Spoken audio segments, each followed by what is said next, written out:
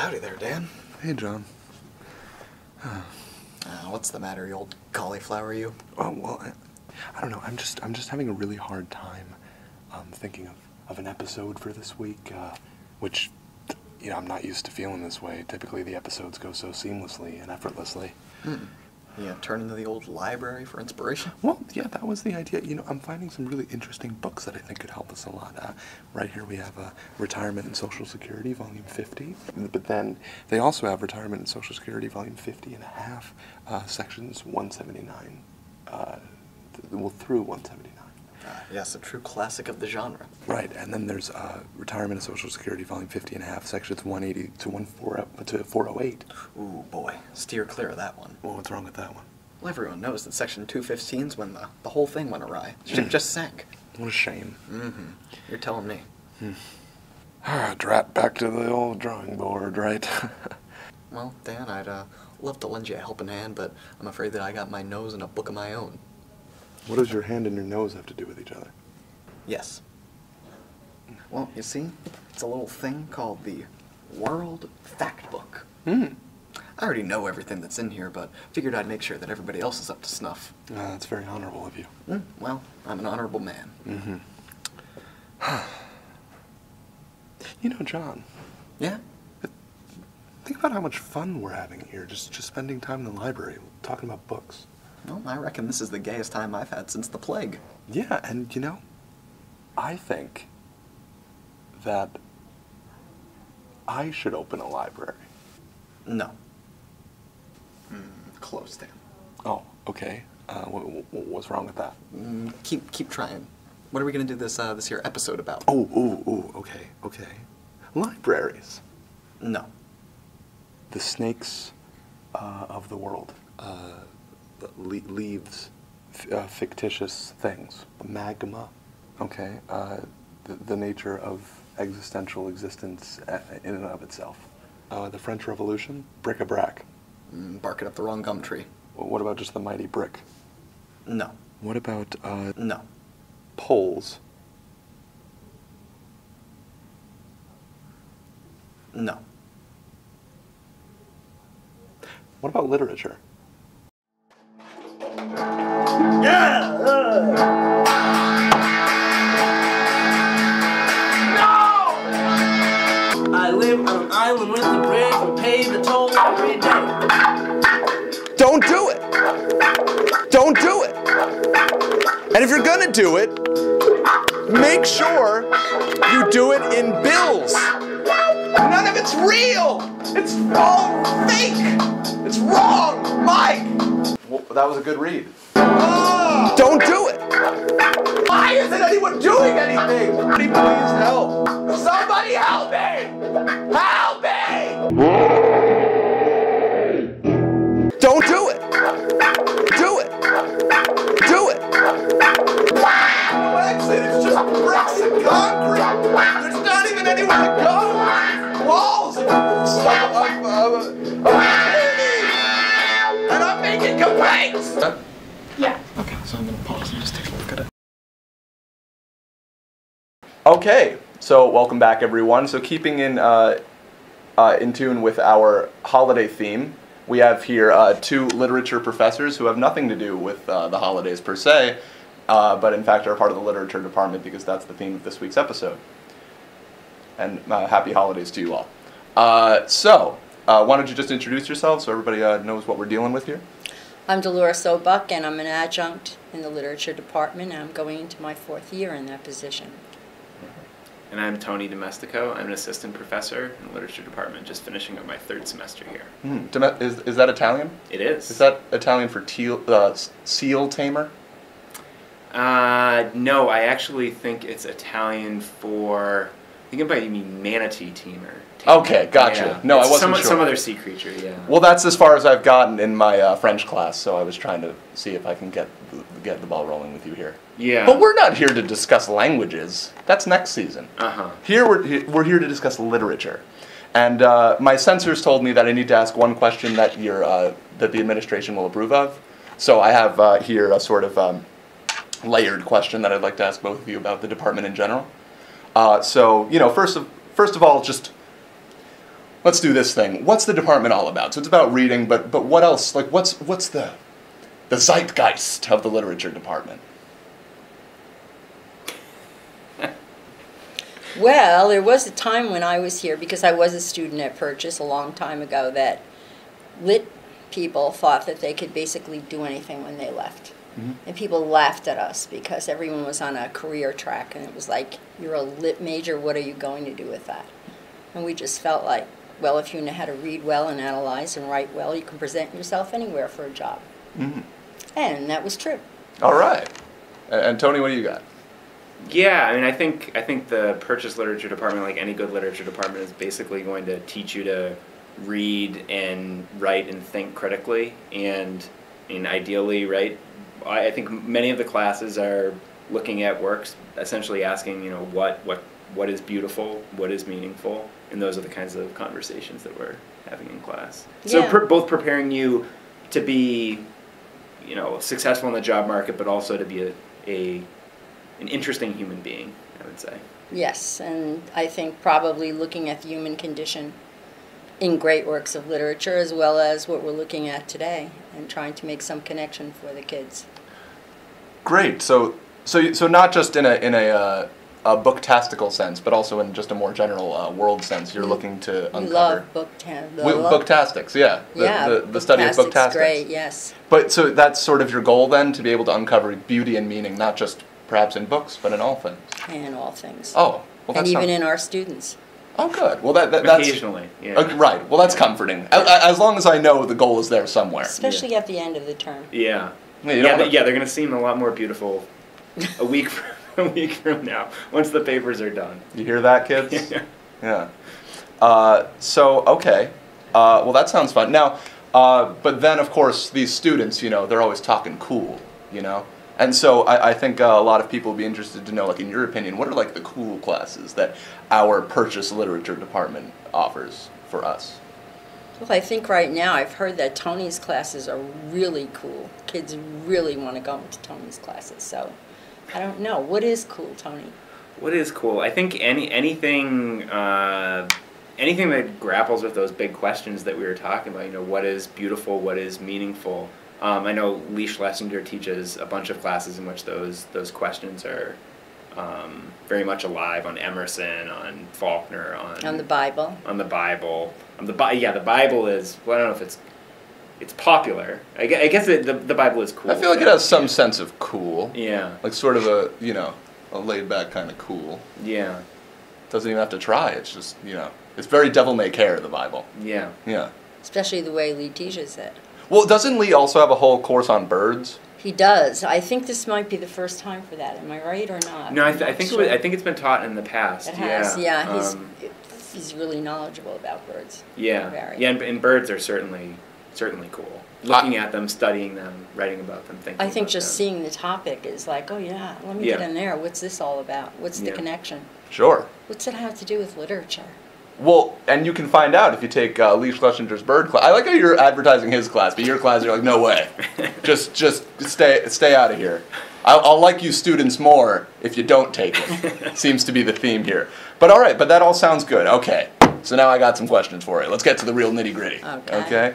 Now, I could have come here and asked you your favorite book, but I don't want to, because that seems easy. Now, what I'm curious about is if there's a book you just don't like if the book were a person, and and you kind of knew them, and then you went to a party at like an acquaintance's house, and then you were there, and that book person walked in, and you would just go, ugh, them, I don't like them.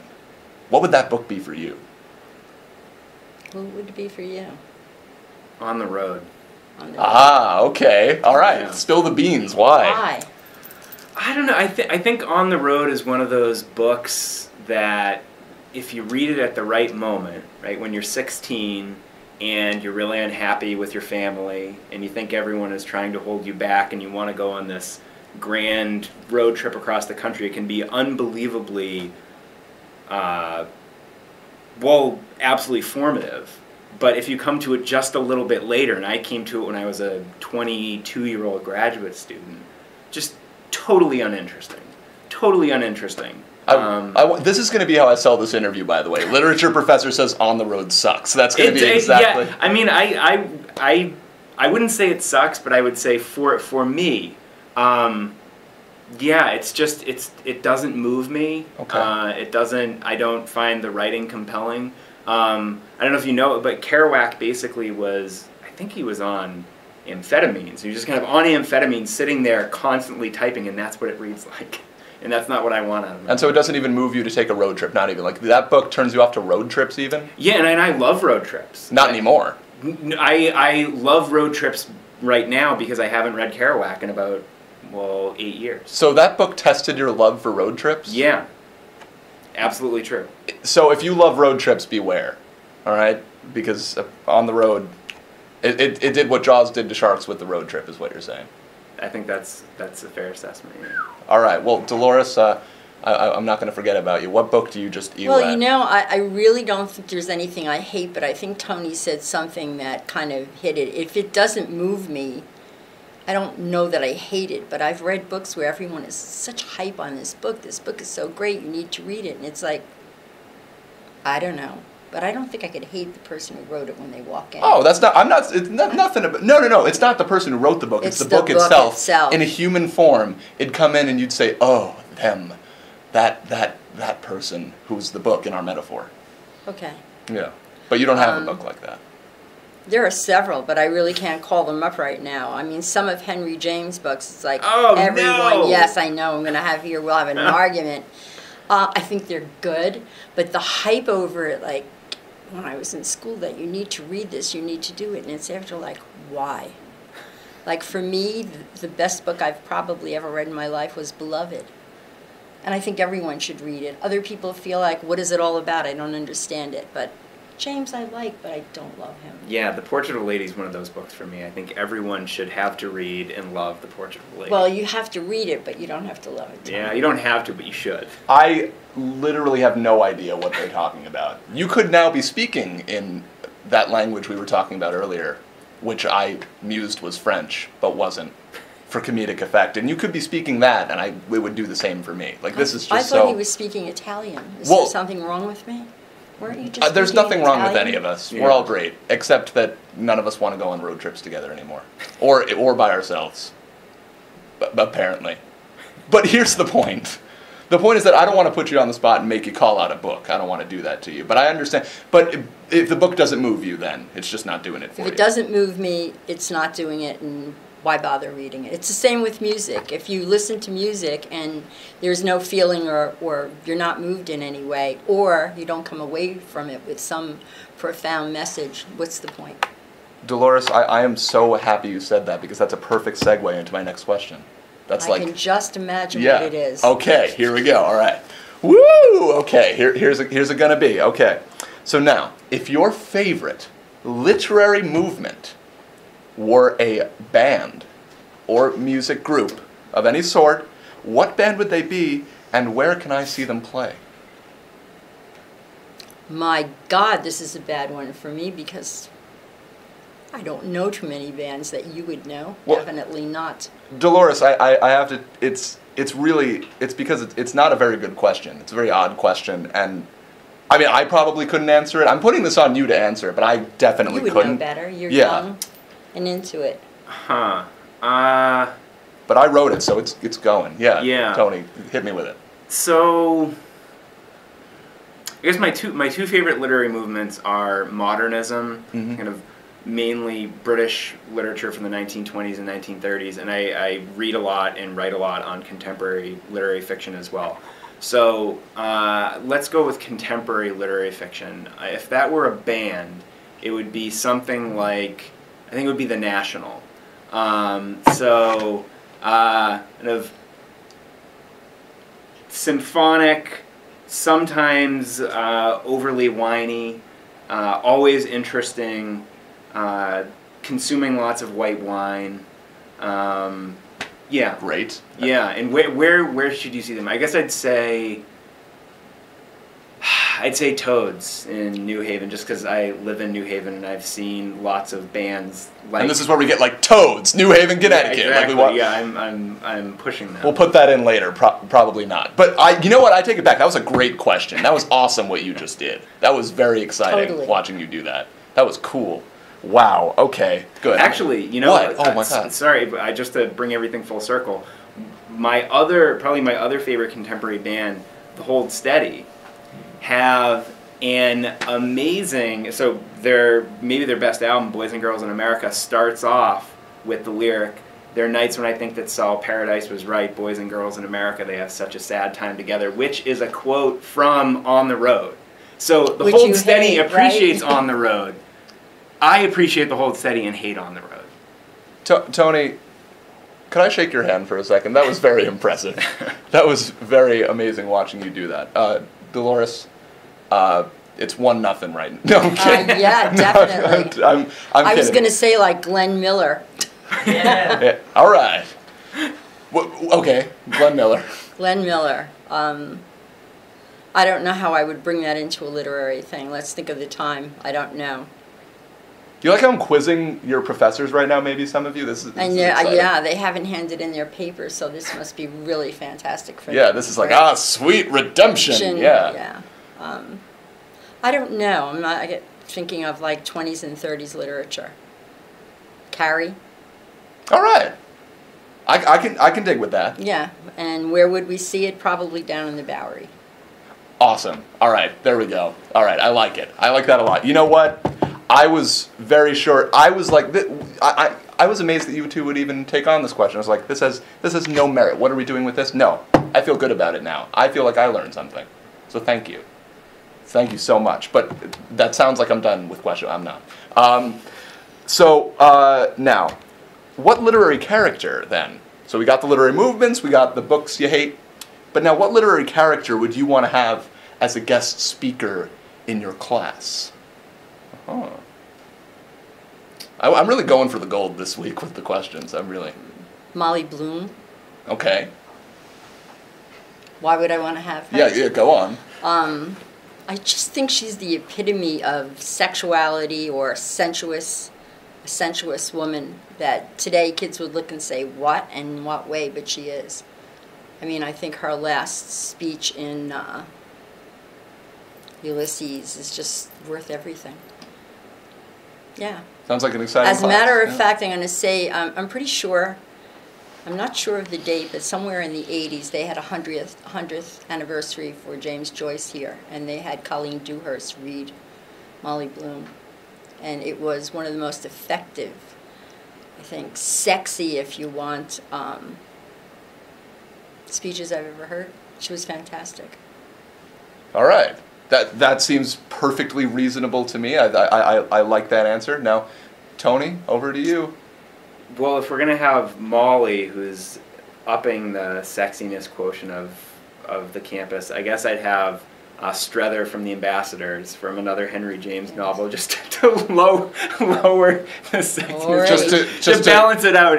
Yeah, Molly's all body and he's all intellect. I don't right? have the literary knowledge to know if you're throwing digs at each other. I just don't know. Yeah, You're like, you Henry see- James, ha ha ha. I'm just trying to get someone from Well, James he's on all campus the to antagonize intellect, Dolores. but yeah. she has something that everyone wants. That's very true. So I think she's probably the more popular. You'd She- have her over for dinner, right? I absolutely would. Yeah, no, and I don't think Strether would be a popular. I think he'd be a deadly speaker. Yeah, he definitely would be. But anyway. Oh, it was Well- supposed to be a speaker in your class. Yeah, like a guest speaker, just someone to I come in and think give so. a presentation. Yeah, I think Yeah. that John would have liked that if I had her come. Yeah.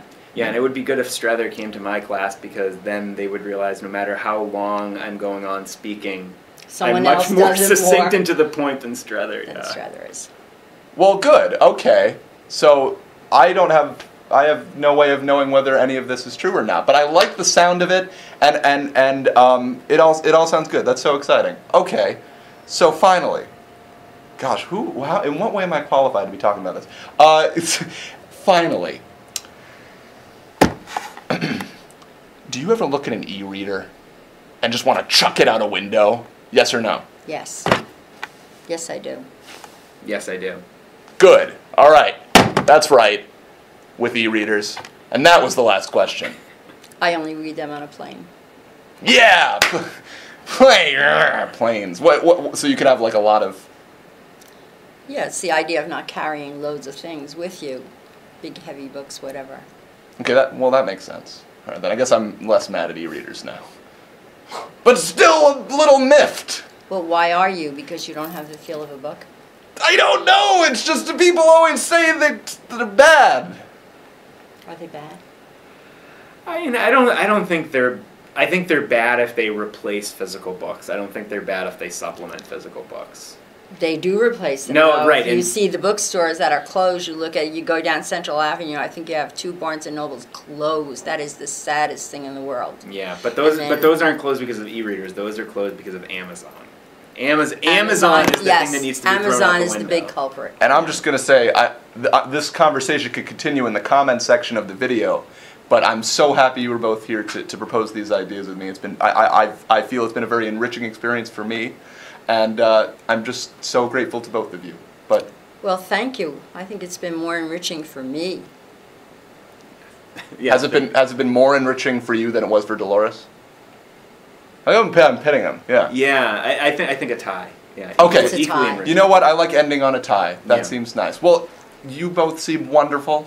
I hope that through this you could, if you want more students, you get more, and if you want less, you get less. Whatever you want, I hope you get it. We always want more students in Lit. Yeah, good. So Lit is great. You heard it here. Lots of cool classes. Check your course list. You got these 2 great professors right here, and of course, their favorite Lee Schlesinger is also in the department.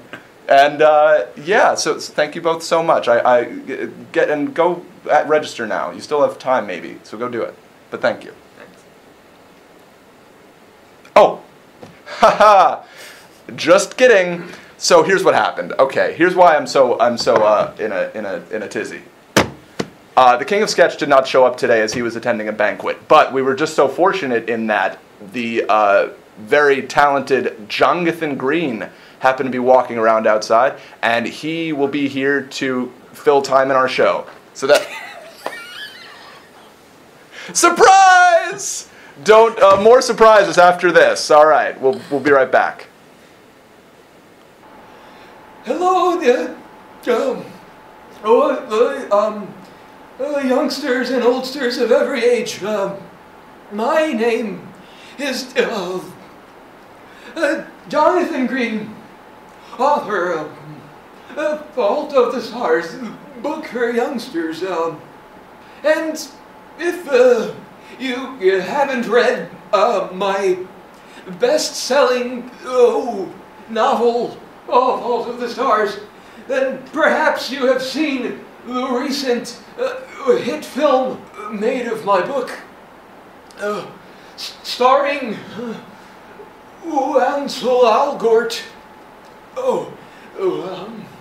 A very handsome young man, and also, what's her name? What's her name? Woody.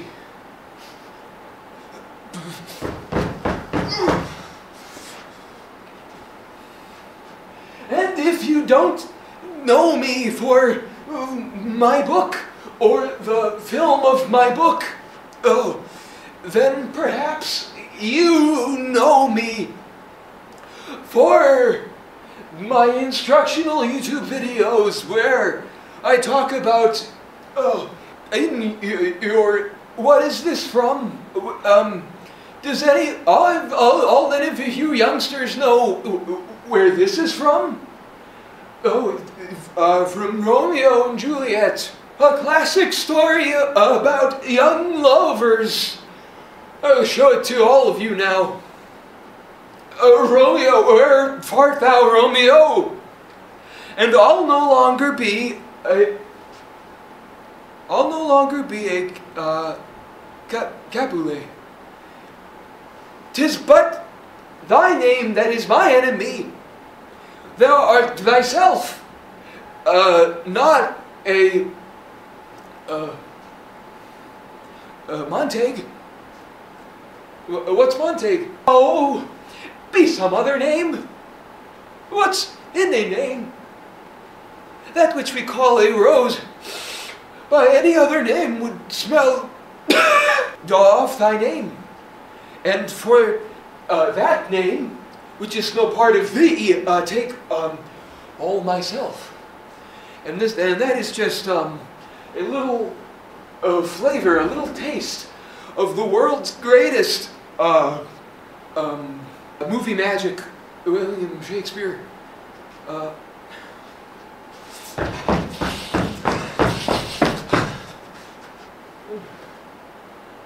I'm sorry, I don't know how that... I didn't put that there. Virginity. And this is for all of the young women listening, all of the young girls. The pearl of your youth. Take it. Take the virginity, girls. Please. Please. And that's all I have to say about that, really. And now for a word about a perk of being a wallflower.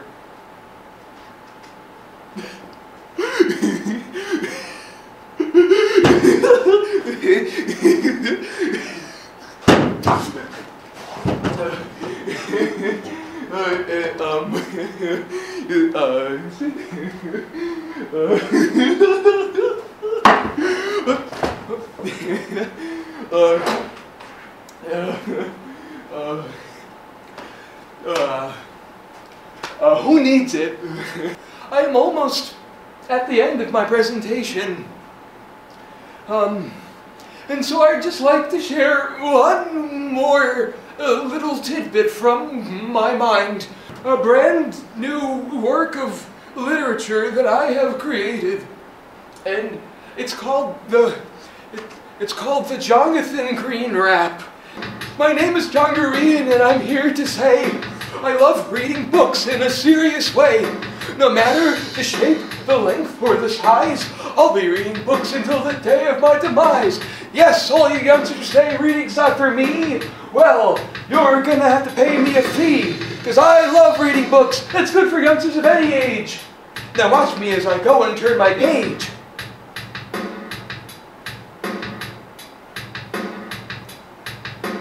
Hi, it's John Green, and I'm here to say I love reading books in a serious way. The shape or the size, I'll be reading books till the day of my demise. And if John Green here to say I love rusty metal car parts, it's the only way I can.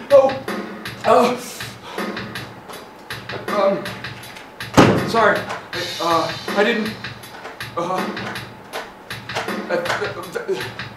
Stop, please. Please.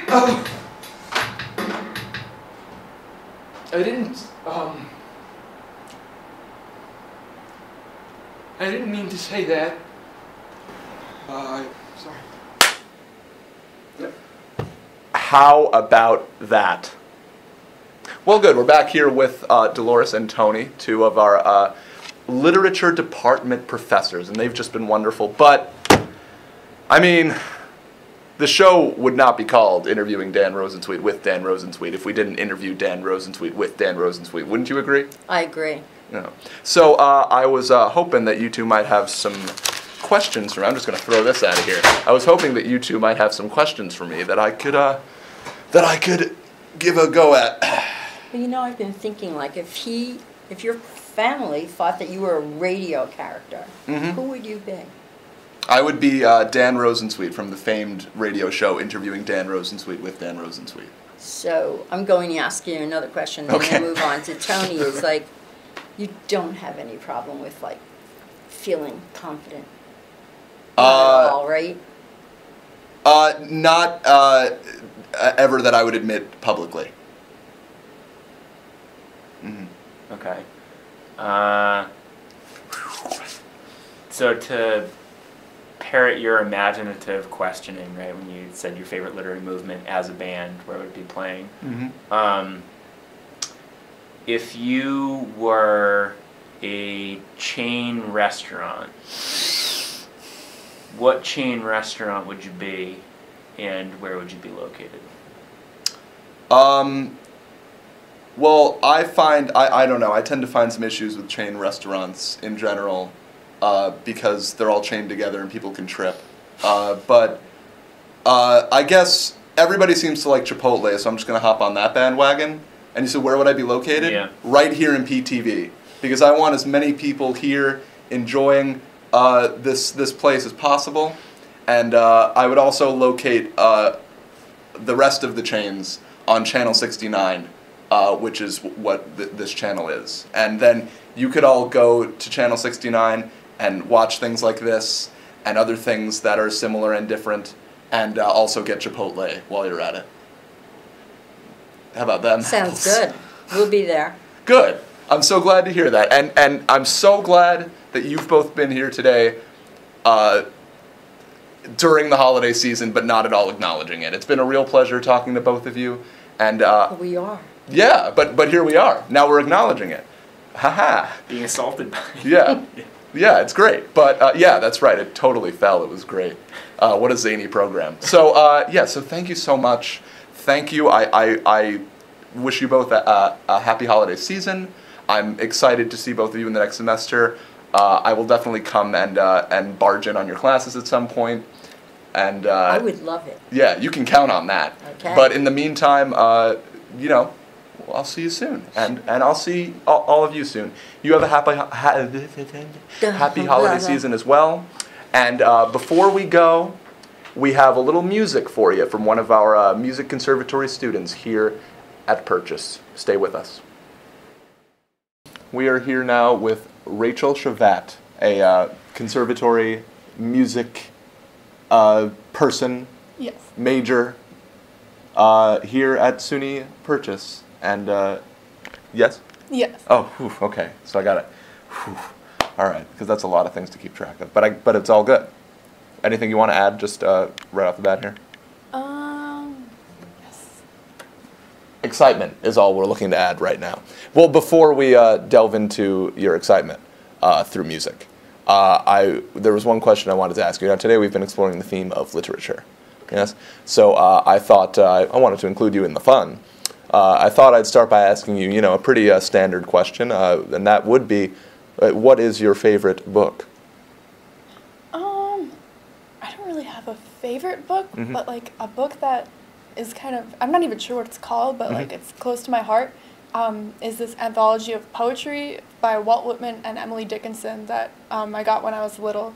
And so like it's not my favorite, but it kind of like introduced me to poetry, so. Well, that sounds lovely. Yeah. Okay. So now let me. So I want to shake things up a little bit. Now, what is your least favorite book? My least favorite book is definitely Twilight. I mean, just or like that whole series. You really had this answer like prepared, didn't Yeah. you? You were like, yeah. Think about it. I hate that book. I mean, I don't want to get like too gloomy. Yeah. But I just feel like it gives young girls a very bad idea of what a relationship should look like. So to be honest, I've never like read through them or anything, but just from what I have read, it's just like you. Seems like a perfectly logical reason to hate a book. Yes. Yeah. Okay, so my final question. So we have this book of poetry, and we have this awful book. Yes. And if you had to burn one book and eat the other, which ones would you choose? I'd probably eat the Twilight book just because it's smaller than the poetry book. So that'd be less eating paper. That's the right answer. Okay. Very well done. Good, you've earned your slot on the show. Thank you. Good. You see how I've been doing that? So we know. No, I like to make sure everyone really deserves their time, and through that you prove to me that you have it. Okay. You have what it takes, and I'm excited to see what you do with it. Thanks. I feel prepared now. Good. Okay, and just before you start, just let us know. So what are you going to be playing? I'm going to be playing a song that I wrote called Brooklyn Kid. Hey, all right. Repping Brooklyn. Yeah, BK all day. Yeah, great. Okay, well, I'm sure that'll be well received, and I'm excited to hear it. Thank you. Without further ado, and I'll leave this here for you. Shall I just jump in? Yeah, yeah. Just don't break your guitar. Okay.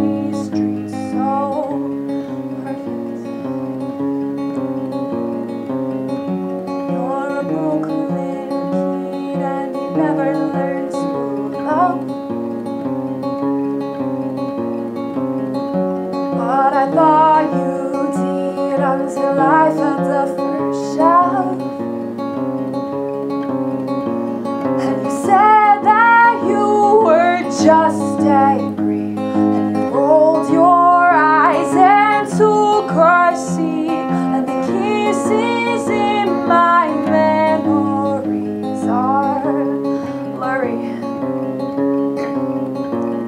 I can't give you my heart anymore. You have your father's hands and your mother's sword.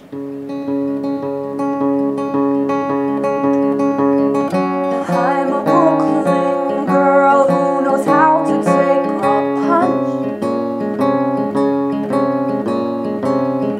but I won't stand by anybody out for blood.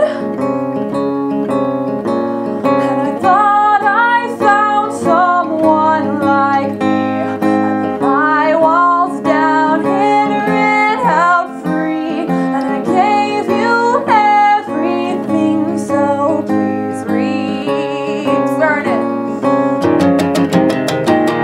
'Cause I can't give you my heart anymore.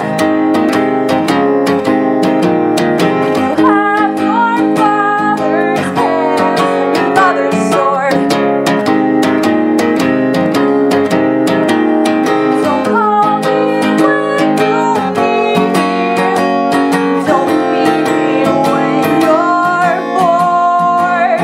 'Cause I can't give you my heart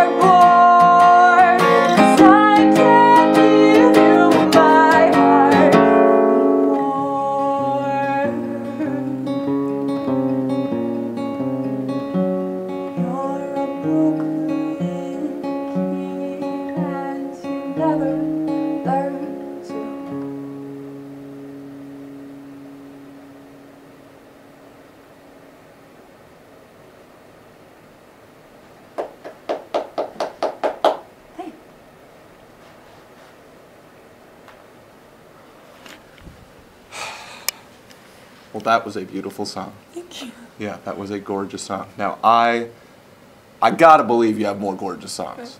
Yeah. You don't have to say so. I'm gonna go ahead believing it. Okay. But you have more songs. Yeah.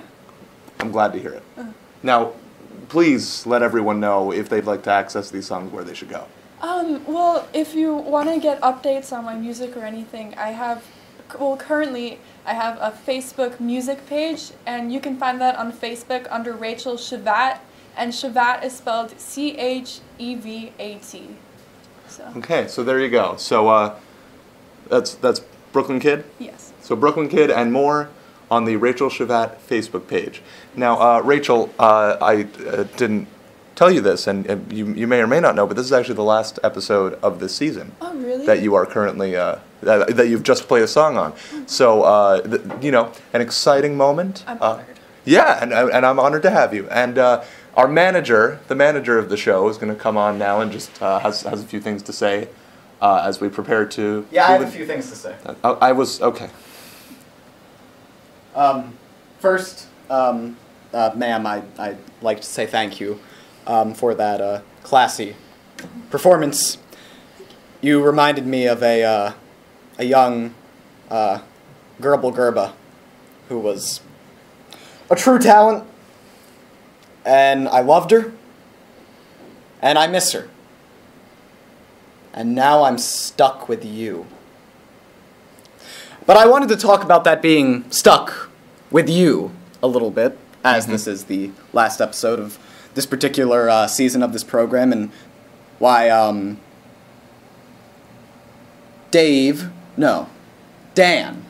I wanted to tell you that this season was not the most terrible experience of my life. Now it's no Gerda Gerbil, but No, it's no Gerbo Girdle. yeah. But I appreciate that, John. I know how hard that is for you to say. Yeah. Yeah. But- Okay. Well. And And I want you to know that you are like a great, that's 3 greats, grandson to me. You're not as great as he was, but you do remind me of my great grandson. how's he doing? So thank you. And thank you. Well, I guess we'll never know how that other grandson is doing. Yes. But well, I'm gonna go wash my face. Okay. But before we do that, Merry Christmas, Happy Hanukkah. Enjoy your holiday season. You as well, Rachel. Thank you. And of course to everyone. To all you Dans out there, have a happy time with whatever it is you're doing. And that'll be it for now. But of course, tune in next time, which will be in a while from now. In the meantime, you could just watch the show, what we have. You know, it's not going to be new, but you know, comfort is nice, familiarity is nice. And maybe while you're watching our show, you could also listen to some Rachel Shavat music. So you can, mix two good things there. Yeah, Definitely. Cool. All right, definitely. And I'm still not sold, but I think I may be on this show mostly. Your music, yes, but the manager tells me the show needs some work. But that's fine. Well, thank you for having me. Yeah, and thank you for being here, and thank you for being you, and you, and you, and you, and the rest of you. Have a good day or night.